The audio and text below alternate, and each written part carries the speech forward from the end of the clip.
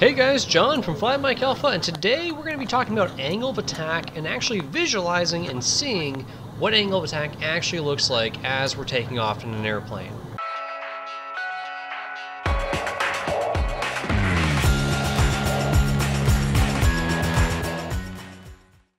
So we're sitting up here in a CRJ 900. I know it's a jet, but it works exactly the same as any other airplane, same as your basic Cessna or Piper or anything else. And it's kind of a rainy day here in Charlotte that we're taking off out on, so you can see the rain kind of streaming back on the window as the airplane accelerates. And you see it streaming back. It's at a slight angle, but not really much. And then as the airplane rotates and the nose pitches up to about 15 degrees, you notice this big change in the angle of the water streaming over the window. That's actually angle of attack. So the airplane, as it initially rotates, imagine this big, heavy A380 rolling down the runway.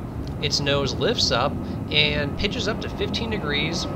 There's now a 15-degree angle of attack, the angle between the wing and the wind.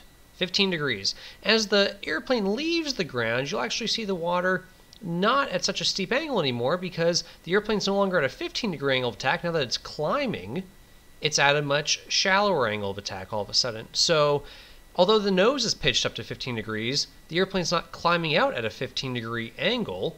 It's climbing out at about an 8-degree angle, about 2,500 feet a minute and doing about 200 knots or so.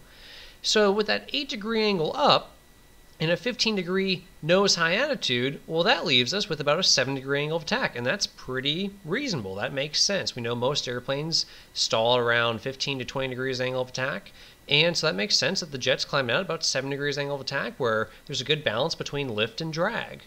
Same as the airflow on your Cessna 172. As you lift the nose up, you have a very high angle of attack. As the airplane starts to leave the ground and climb, you have a little bit lower angle of attack.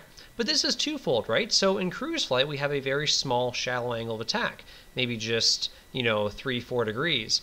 But if we were to keep the airplane level, nose pitched at the horizon, and start descending it at maybe 5 degrees down without pitching the nose down, we would actually increase our angle of attack because the air is now coming from below the wing and meeting the airplane at a steeper angle, and therefore it's a higher angle of attack. The angle between the relative wind and the chord line. It's all about the relative wind, what air is actually hitting the wing, and from the angle that it's coming at, and the angle that the airplane is moving through the air. Not the pitch angle, the angle that the aircraft is actually moving through the air itself and the wing is moving through the air itself versus its pitch angle. So if it's pitched up 10 degrees and it's climbing at 10 degrees, that would be a 0-degree angle of attack. But if it's pitched up 10 degrees and just staying level in level flight, 0 degrees, climb or descending, then you have a 10-degree angle of attack. Hopefully that explains angle of attack a little bit better, being able to see it, visualize it, and seeing how it interacts with the airplane. Remember, all these airplanes work the same, whether it's the tiniest little Cessna or the biggest, heaviest jet in the world. So hopefully that helps. If you have any questions at all, leave them in the comments below. Make sure you give us a thumbs up, like the video, subscribe to our YouTube channel to keep up with our latest episodes. Make sure you check us out every Monday and Thursday for our latest videos. And as always, if you cannot fly every day, then fly at MikeAlpha.com. We'll see y'all next time.